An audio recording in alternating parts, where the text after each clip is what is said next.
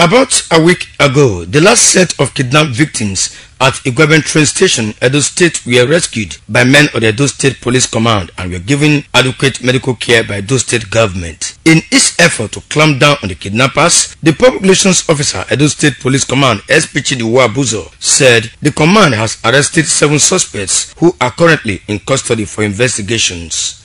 Relating to Igueben Train Station attack and kidnap, the command has successfully arrested 7 suspects in that case. These suspects are currently with us. Investigation is ongoing. The police image maker disclosed that the police recently went to court to get an ex parte order to enable it complete its investigations before the suspects are charged to court.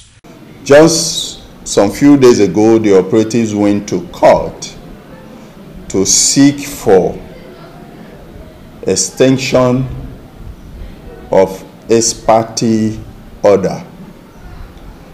Ex parte order is usually granted for 14 days.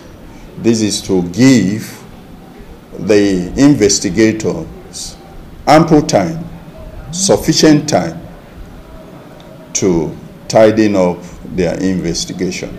About 2 passengers waiting to board a train from Igueben in Edo State to Warri Delta State were abducted by gunmen on January 7, 2023.